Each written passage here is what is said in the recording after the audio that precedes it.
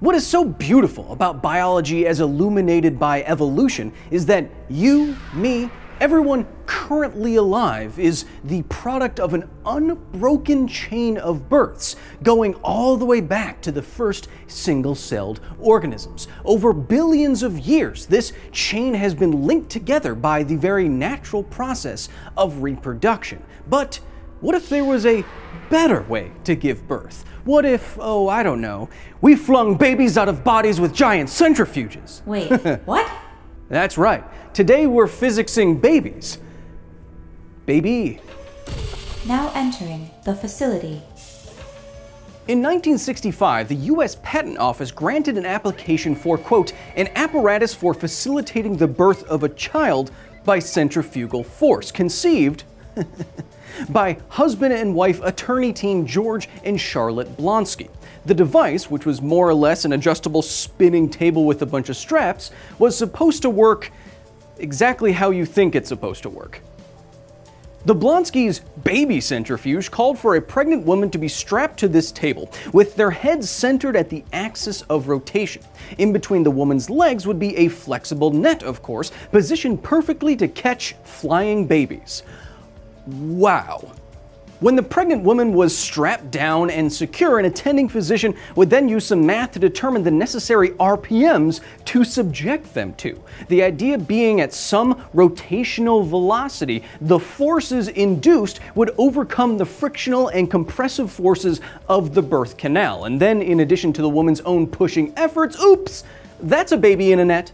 Now, the Blonskys thought a device like this was necessary and might sell and revolutionize things because, in their words, I can't stress that enough, more civilized women didn't have the time to develop the necessary pushing musculature that more primitive women did. Yikes. But 60-year-old morality aside for a second, this isn't the craziest idea I've ever heard. No, that's the idea on the internet that Finland doesn't exist. People on the internet are... Ugh. The baby centrifuge isn't the craziest idea I've ever heard, just crazy problematic because of the centrifugal force. Now, I know when I say that word, you might have flashbacks to Physics 101, where some guy with a ponytail trying to teach you physics said everything you intuit about forces is wrong and some of them are fake. But just stick with me for a second because it's very useful for our discussion today, so let's try it. Now, imagine that you were in a car and you're going around a circle to the left. Maybe you're in NASCAR, turning left for a few hours and sweating out 11 pounds of water as you do so like Dale Earnhardt Jr. Woo! Now, if I asked you what forces you were feeling in the car, you would report as you turned left that you felt some pushing force to the right. But if you asked me, watching you from the stands, "Whoo, go Dale, raise hail, whoo!" I would say that there's nothing pushing on you at all. I'm just observing your mass and the inertia that your mass has, kind of fighting against the motion of the car as your mass wants to continue straight. Now, both of these options are true.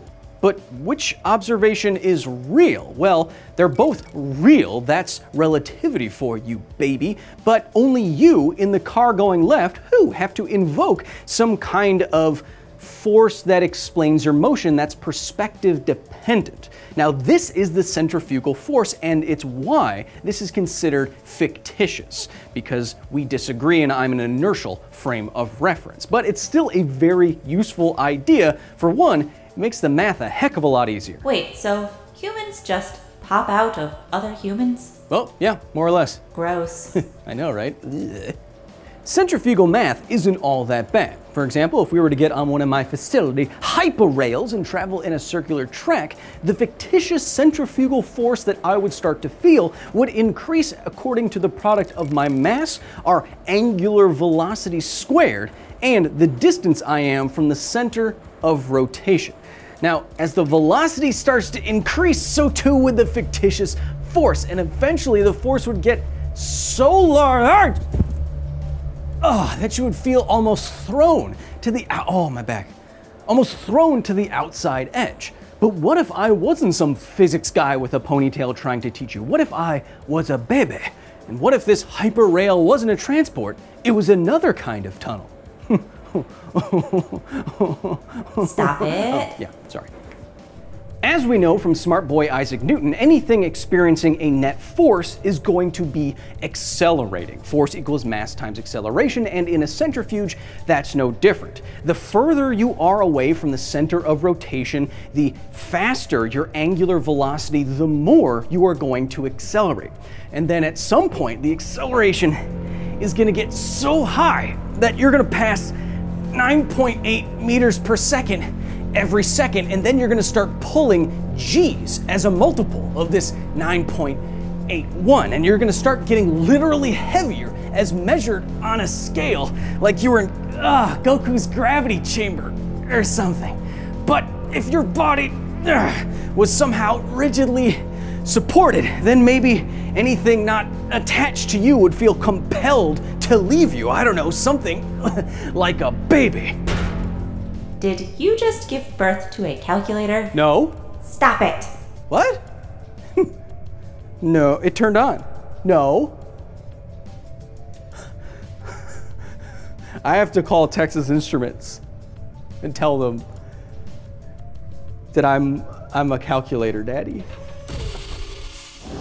The centrifugal force has a sister force. It's called the centripetal force, and it's more or less the same. It's just pointed in an opposite direction. It has the same magnitude. But the centripetal force is the one that gets all the attention because it's one of the ways we can create artificial gravity in space. So observe this here bucket that I borrowed from one of my facility staff members. In this bucket, I have some water. Now, obviously, if I just turned the bucket upside down, the water would pour out. But if I turn this bucket around in a circle with some acceleration, then the centrifugal force will push the water towards the bottom of the bucket, but the centripetal force will push upwards from the bottom of the bucket, equal out, and the water should stay in the same place. This is exactly how we would create artificial gravity in space. So, observe. Now keep in mind, I do in fact have water in this bucket, okay?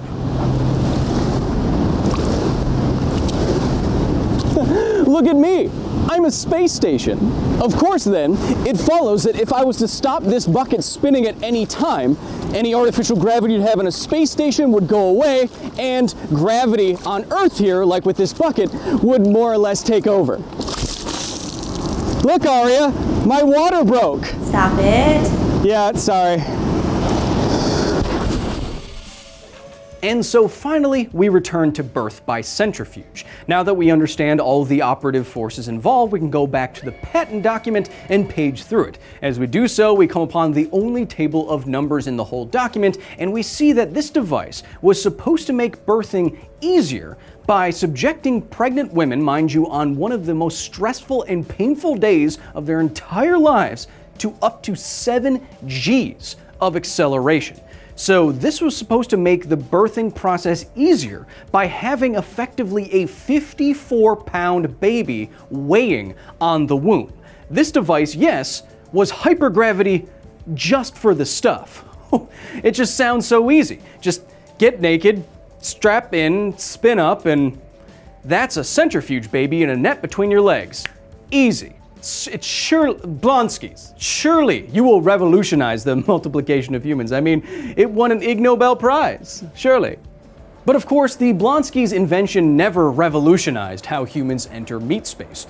Although there was a single model built for a science museum in Ireland, and you can go see it today, the device was never manufactured en masse, nor was it used for even a single birth. It turns out the idea of strapping yourself naked to a spinning table at 7 Gs was not the most ideal thing in the world in front of strangers. It would be just as armchair physicsy of me to suggest, oh, I don't know, birth by bungee jump, which uses acceleration in the same way.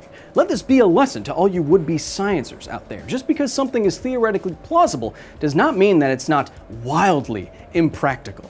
Until next time. I mean, I might as well suggest like birth by rocket sled. Kevin, get a Post-it note! Now exiting the facility.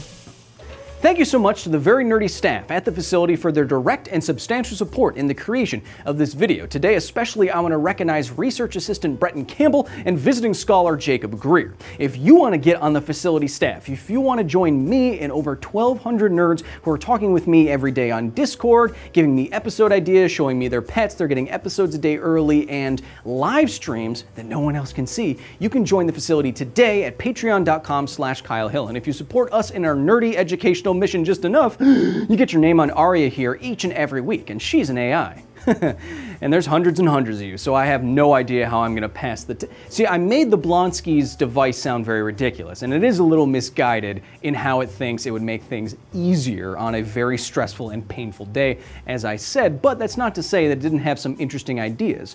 In the world of patents, there's other patents, they're always looking to each other for interesting components to more or less slot into their own design. Case in point, the Blonsky's Baby Centrifuge was cited by a NASA patent application to create artificial gravity for humans in space. So it's not the most ridiculous idea I've ever heard. Neither was it for NASA.